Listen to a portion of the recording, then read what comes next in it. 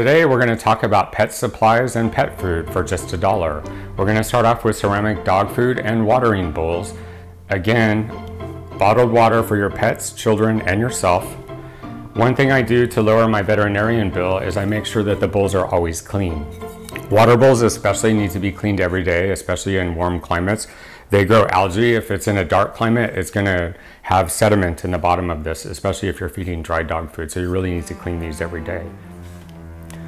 I found cat food. This is a generous size. That's only $1. Canned cat food, usually you can find this almost anywhere for $1 if you look.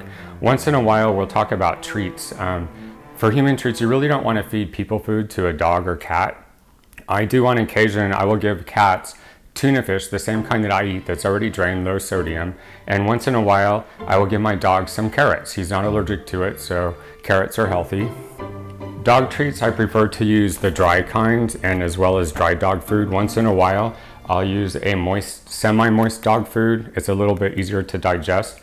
But the problem with the wet dog foods is if you ever smell the dog's breath, that's usually where it's coming from. And then they have a lot of tartar and stain. There's two kinds of bird seed. This is for little birds and this is for bigger birds, medium and small. There's larger pieces in here, so everybody gets a little of something. The pigeons like to eat this too if you feed pigeons. If you have fish or like fish, there's a small tank that you can get. Again, you're going to fill that with bottled water, and then there's gravel and accessories and a net and fish food.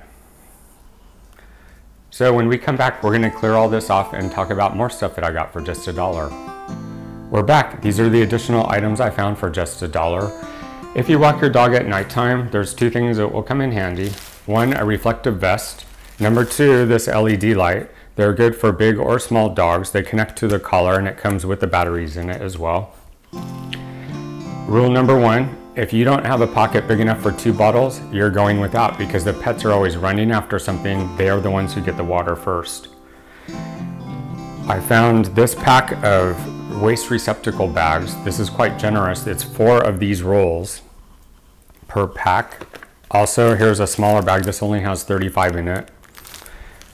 Training pads. These are good, especially if you have a young puppy. If you have an older dog that you want to house train, no problem. They have a scent similar to one of these products that you can spray. It's the opposite of this. This one will clean the smell. The one that you spray on here will attract your dog to the pads so that you can train them. You may have seen these at dog parks before. I prefer not to use one of these. Occasionally, you'll see a disabled person or an older person using these.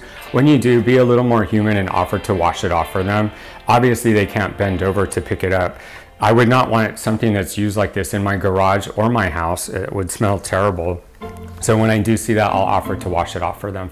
You can find all kinds of dog and cat shampoos for $1. Personally, I prefer just to use a garden hose or the shower even. I always test the water to make sure it's not too hot or too cold.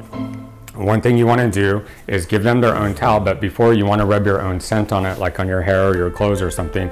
They will smell this and know it's a part of you. They'll be really excited when you dry them off. You'll see the tail wagging 1,000 miles an hour.